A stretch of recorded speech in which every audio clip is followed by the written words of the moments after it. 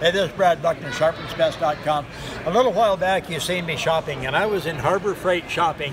All right, and I showed you a whole bunch of stuff in there. We ran across the knife just exactly like this, and that's where it came from, was Harbor Freight. So what I said while I was in Harbor Freight is, hey, I've got one of those that I bought from Harbor Freight, so I'm going to buy that knife, and I'm going to take it home and sharpen it. All right, this is a knife that I actually had. I've had it for a little while. I'll hold still. You can see that, yes, it has been used. I've been chopping on some things. I've got the tip a little bit duller than, you know, might should have. You can see that side also been chopping, you know, whatnot. But I just want to show you it's on my table, and most anything that's on my table is pretty sharp. So let's see, okay, if you can make them cut like that. So people talk about a push, you know, just push it through there like that. So this is how I sharpen that knife. I run it along this way. I've got to work on the tip a little bit more because it's still kind of screwed up. So just like that, come back this way, come back like this, out like that, back like this, out like that. Run right on along. I'm going to work on the last 3/4 of an inch of it because I don't very much. So just like this. And I'm going to press hard enough to cut the metal a little because I never have really actually sharpened the point on this knife. So like that, I'm going to set it down and kind of rip at it. People say, yeah, and that's going to leave big chunks on the table. Well, I'm going to move here in a second. You show me where the big chunks are that came off if you actually believe that it's going to cut big chunks off. All right, you see any? No, you don't, because it's a lie when they tell you that it'll just rip chunks off.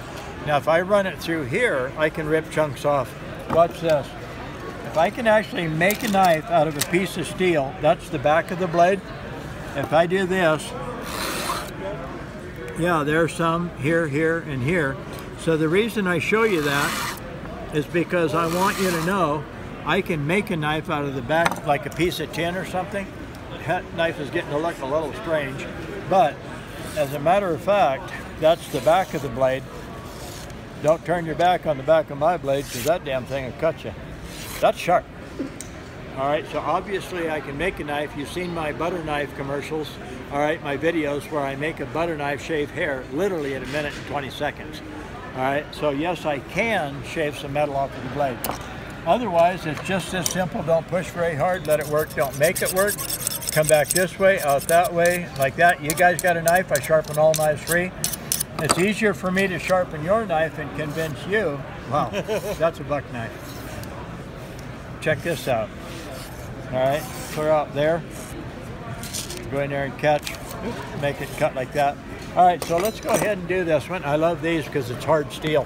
All right, so let's check and see what we got for sharp. Oop, wait a minute, it tore. Okay, I think that that knife is right on the verge of sharp, not very close. Just like this, I set it down so that I can add a little pressure, not a lot, but a little pressure, come right on around like that. Then like this, we stop with what I call the hard pressure. Now we polish the cutting edge, don't press too hard, let it work, don't make it work. 10-degree bevel on the blade, light pressure. 2 corners, 90 degrees. There's a 90-degree corner, there's a 90-degree corner. Just like that's a 90-degree corner and that's a 90-degree corner. They're basically the same thing, only this is about 5 times harder than that. So let's see what we got now.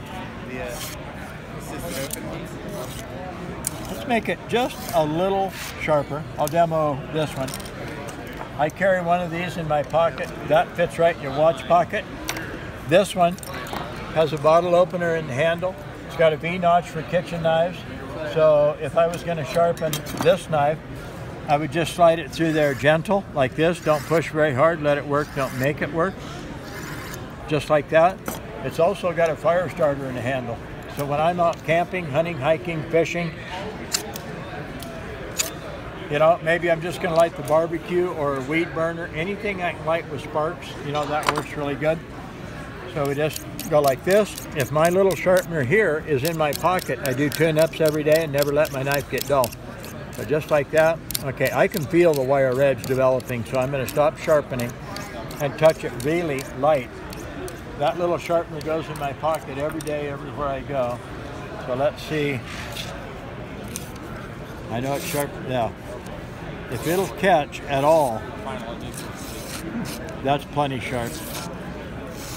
If you make a knife, it'll never slide. It takes the fingernail right off. You make them that sharp, that is sharp enough. So any knife, any blade, any configuration, any hardness of blade, any kind of blade, your bigger, thicker, heavier knives like this one, slices like that.